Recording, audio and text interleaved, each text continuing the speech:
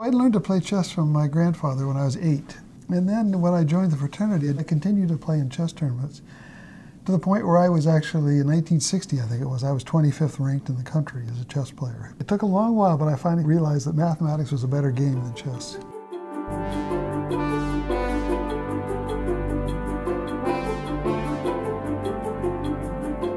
The Battelle Institute in Seattle in 1962 had a conference, and Lashoff had edited a problem list. And Milner had contributed what he called that were the 7 most important problems in geometric topology. And one of the problems was the annulus conjecture, which I could understand. I like solving problems, I guess, and so I could chew on this problem. After about a year or so of graduate study, I had an idea which, with an extra hypothesis, would prove the annulus conjecture. Namely, between those two spheres there had to be a little tube that sort of fit together right. And you put the tube into the ball and you got the annulus. So it's fairly simple.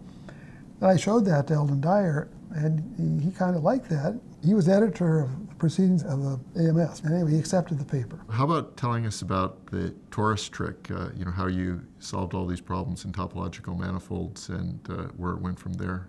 If you took a homeomorphism of the torus, just the 2 torus even, and you took its universal cover, so you had a homeomorphism of R2 to R2, what did that homeomorphism look like?